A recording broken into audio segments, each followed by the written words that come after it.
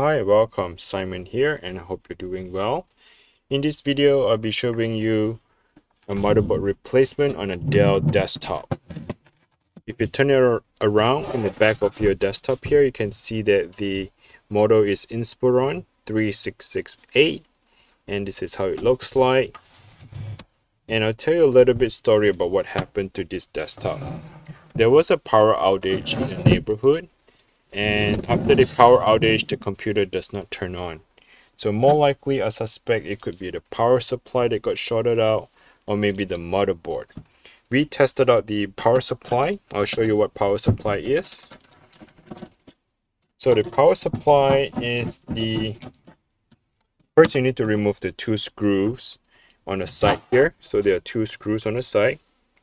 Once you remove the two screws, you can slide the panel towards the body, so slide it down towards you and you can remove it.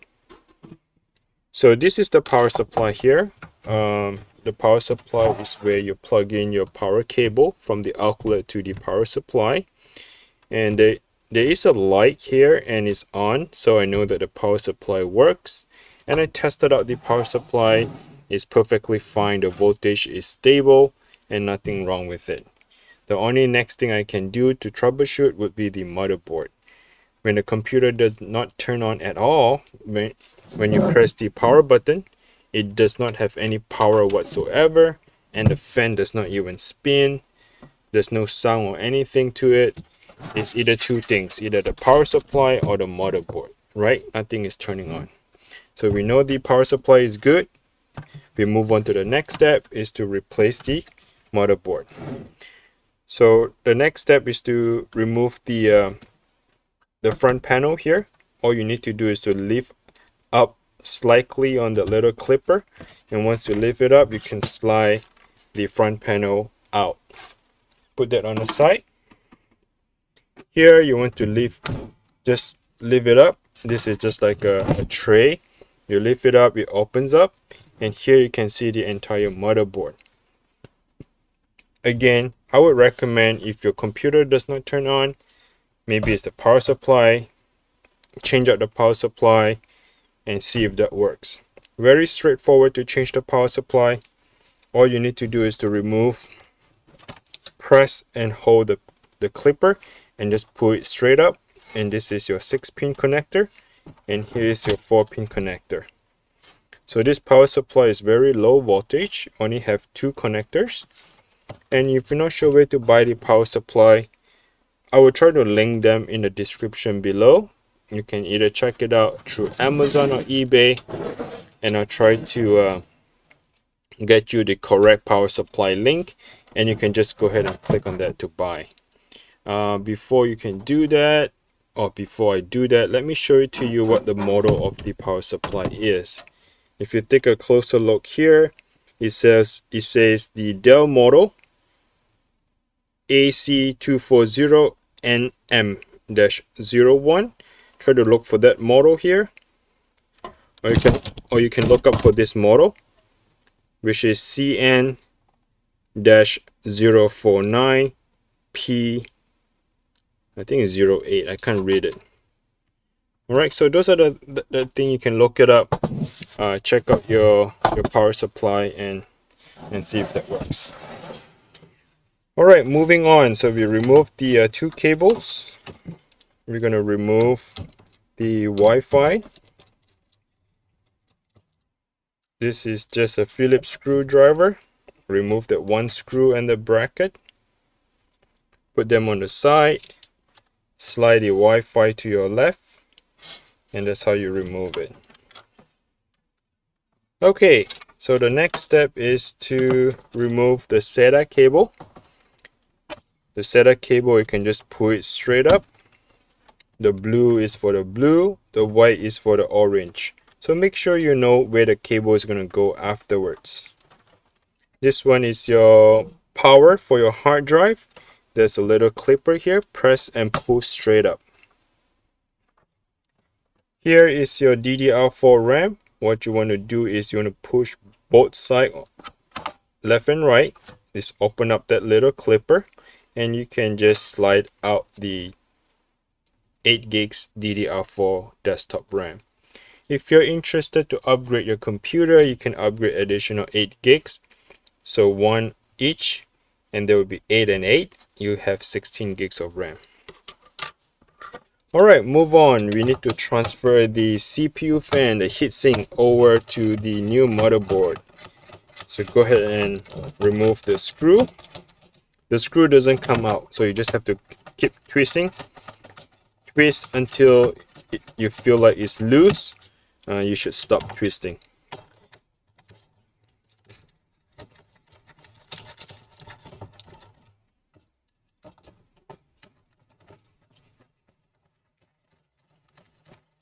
Alright. And just pull the CPU fan connector straight up. That's how you remove the CPU heatsink. And this is a good time for you to either clean out and apply a new thermal paste on the CPU. It looks like the CPU is quite dry. There's no more thermal paste on it. I will be cleaning this up and apply a new thermal paste. Alright, so the next step is to press and slide it out a little bit. This little clipper holds on to the CPU.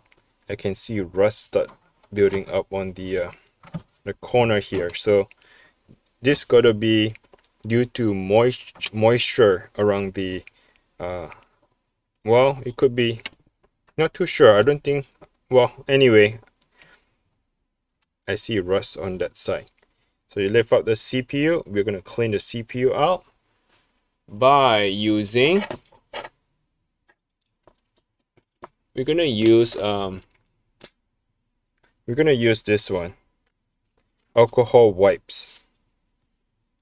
Okay, so what you want to do is go ahead and wipe it down.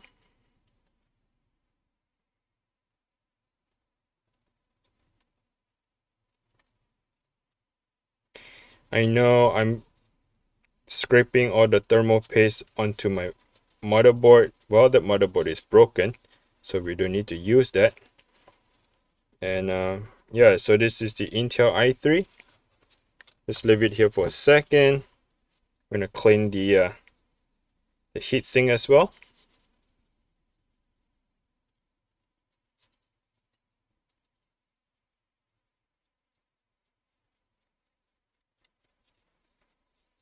Alright, so it's all done.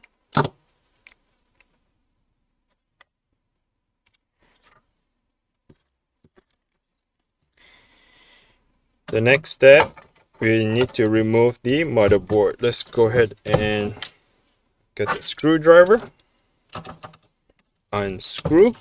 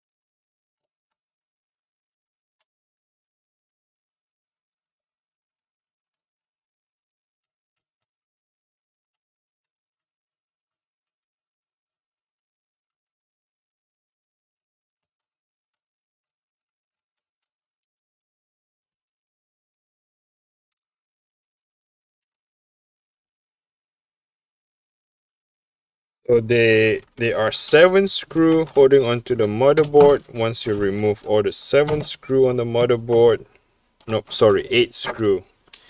I was looking for that one little screw. It was hiding right here. Okay, 8 screws total to remove the motherboard. So once you remove all the 8 screws, you can just slide the entire motherboard out. And here is the replacement motherboard. Okay, so let's go ahead and put that on the side here. So what's next is to install. We're going to slide it back in.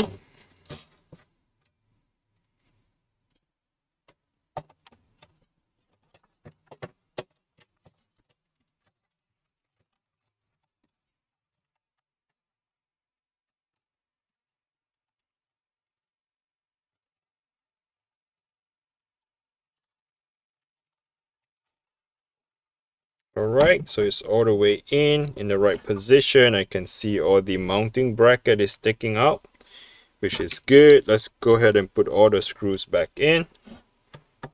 So there are 8 of them total.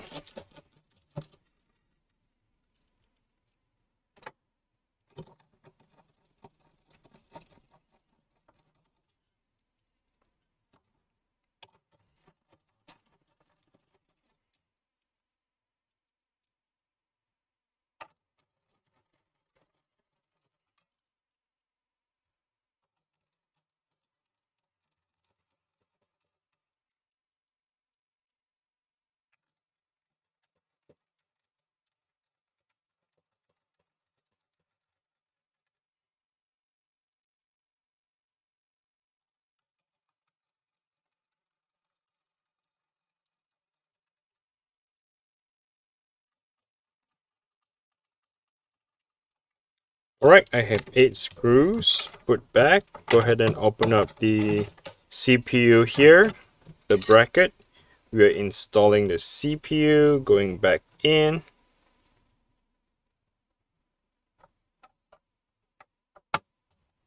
Alright, let's close it back. Let's close it up. Now the next step we like to do is apply thermal paste. I have this MX4, the thermal compound. Let's go ahead and squeeze it just a little bit.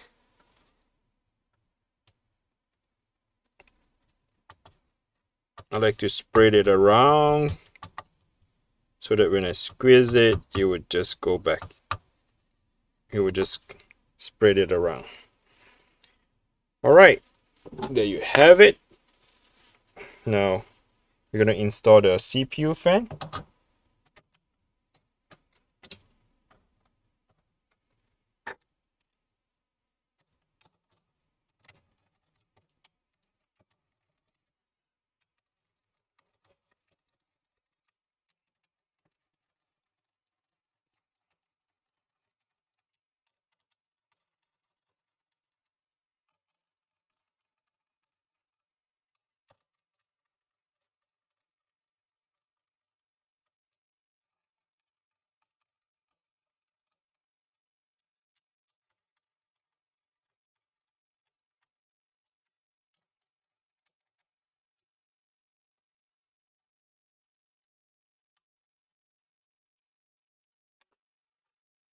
The next step is to install the RAM. Let's go ahead and open up the hinge first. Once the hinge is open, align it in the right position and press it down. And you can hear that the hinge would clip it back in. Now go ahead and install the Wi-Fi. We have the Wi-Fi here. So the new motherboard comes with the Wi-Fi. I'm not going to use your Wi-Fi because my Wi-Fi is still hanging by itself. Let's go ahead and put this one back in.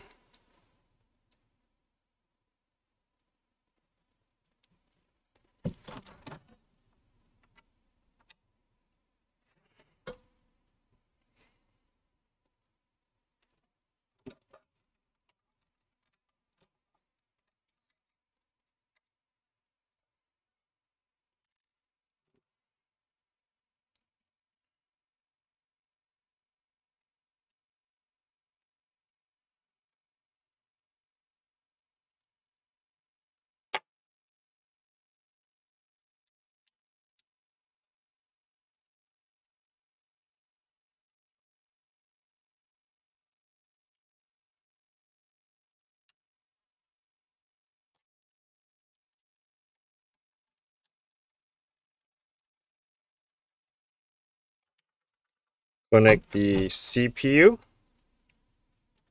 Sorry, the power supply. What am I talking about?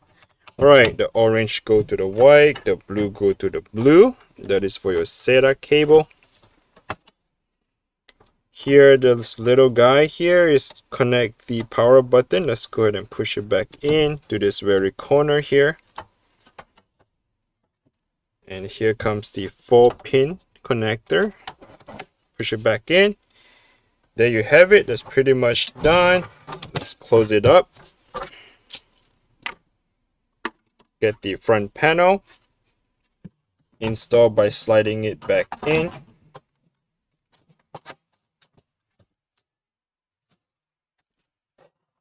Turn it around. Get the side panel. Slide it back in. And put the two screws back together.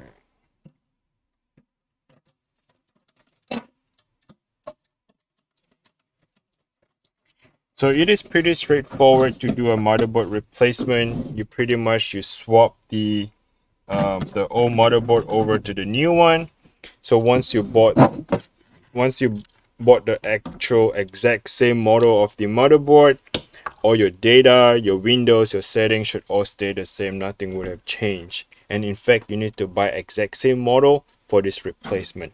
So what I'll do is I'll link like the power supply, the RAM, the thermal paste on my description below. So go check out the link in the description below. Direct you to eBay or Amazon where you can buy the replacement for this repair.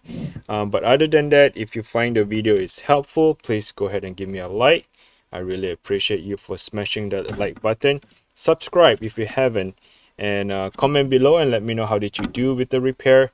Hopefully you are able to fix your computer after the power outage or things like that. So yeah, thanks for watching. I hope you learned something today. As always, take care. Bye now.